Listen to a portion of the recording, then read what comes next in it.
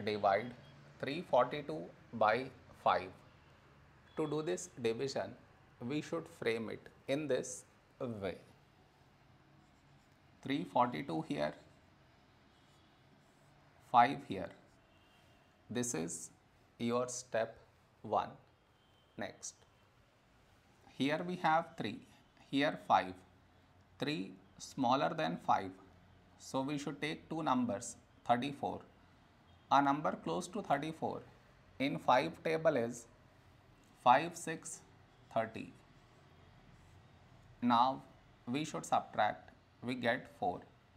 After this, bring down the beside number, so 2 down, so 42. A number close to 42 in 5 table is 5 8s 40. Now we subtract, we get 2. After this, no more numbers to bring it down. So what we do is, we put dot, take 0. So 20. When do we get 20? In 5 table.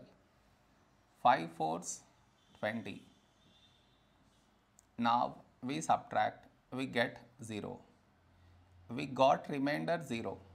So this is our quotient.